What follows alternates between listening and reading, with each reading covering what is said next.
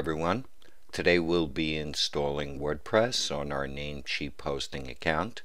We've already opened the welcome email and we'll begin by clicking on the link for the cPanel. We'll log in and here you can see the Namecheap cPanel. We'll scroll down to Software Services and click on the icon for Softaculous. Here you can see the Softaculous apps installer. We'll go to WordPress and click on the install button.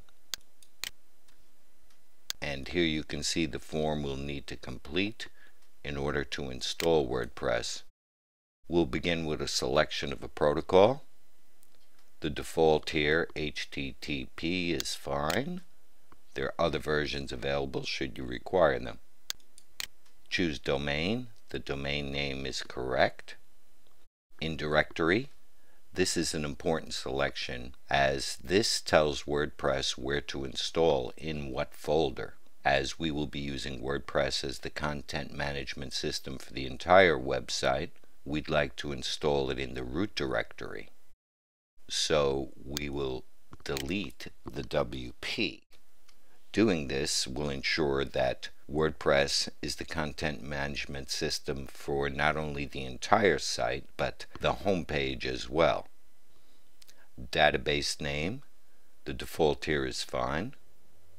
Table prefix, the default is fine. Site name, we'll name our site NCM Test Site. Site description, we'll use test site for Namecheap. Enable multi-site, as we only require one installation of WordPress, we're going to leave that unchecked.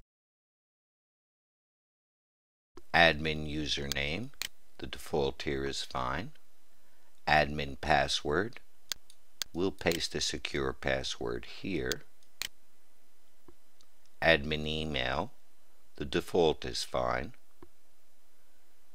Select language, English is fine. Limit login attempts. This is an excellent plugin I highly recommend.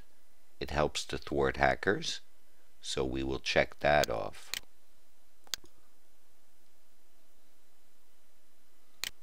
Next, we'll take a look at the advanced options. Disable update notifications. We're going to leave that unchecked as we would like to be informed when there is an update available. Auto upgrade, we'll check that off. That'll save time. Auto upgrade WordPress plugins, we'll check that off as well. Auto upgrade WordPress themes, we'll check that off. Automated backups, we'll select once a week. Backup rotation, this is the number of backups that are kept on the server. 4 is fine. The next step is to select a theme. As we will be using this site only for testing purposes, we'll leave the default theme. Next, we'll click the Install button. And as you can see, WordPress is installing.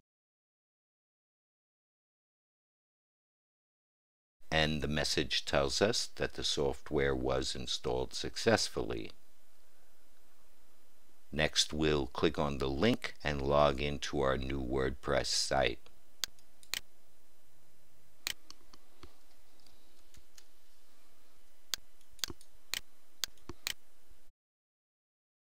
And here you can see our new WordPress dashboard. From here we can control all aspects of our WordPress site. To create a new post, we simply go to plus, new, post. Enter a title for our post. Enter the content and click the publish button. But we won't be creating a new post today. We'll simply take a look at our new site by using the Visit Site link at the top of the dashboard.